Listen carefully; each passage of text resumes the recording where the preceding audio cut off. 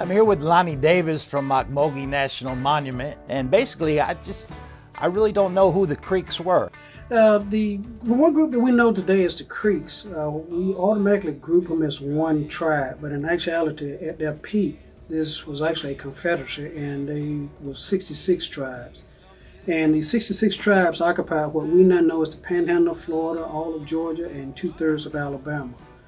And they lived among each other, and they had a mutual alliance for protection and strength. But now the people who was north of them, we know them today as the Cherokee. But the Cherokee original name is Aniunwiya, and translated in the Iroquois languages, that actually means the principal people. The Aniunwiyas, they got the name Cherokee from when the British first arrived here. The British was asking the Wallis who was the other peoples on the other side of the rivers. The Wallis response was Cherokee.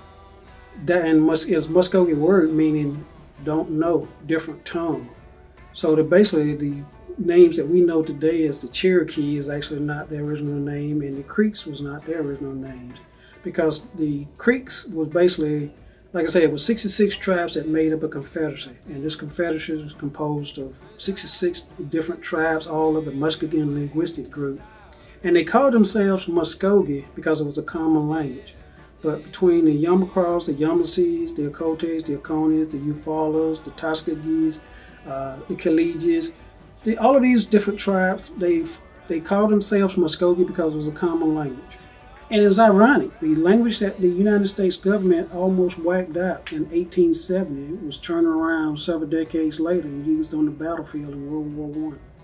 The reason being, when the Germans had occupied those trenches, the Germans had actually tapped into the wire. So when the French soldiers occupied the trenches, they was too lazy or too crazy not to replace the land wire. So the Germans' telephone operators were just listening in, so they knew exactly what sector troops was going to come out of, so they could mass machine gun and artillery fire, and they basically decimated the French. When the United States joined into World War I, they put American troops in the same trenches, and the exact same thing happened. But it wasn't until the Muskogees and the Choctaws showed up, speaking in their own language, they felt comfortable relaying battlefield and information in their own language. So they just sent us speaking in the Muskogees. The Germans' telephone operators on the other side was totally confused. They had no idea what was... The code talkers you're talking about. Well, this is actually predates the World War II code talkers. Oh, it predates the Navajos. Right. This is World War I. Oh, wow. General Pershing. Okay. Right. Wow. And so it was actually during World War I that the Muskogee language was used in the trenches in World War I and saved a lot of American lives.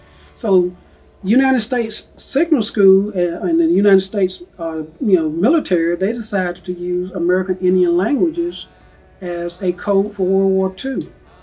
But during World War I, there was a corporal in the Vermont who realized this too. But then when World War II broke out, this corporal was now known as, he was a chancellor, he was Adolf Hitler. Wow. So Adolf Hitler had actually sent linguists here to learn the Cherokee and the Muskogee language, because those languages had been used on the battlefields in World War I.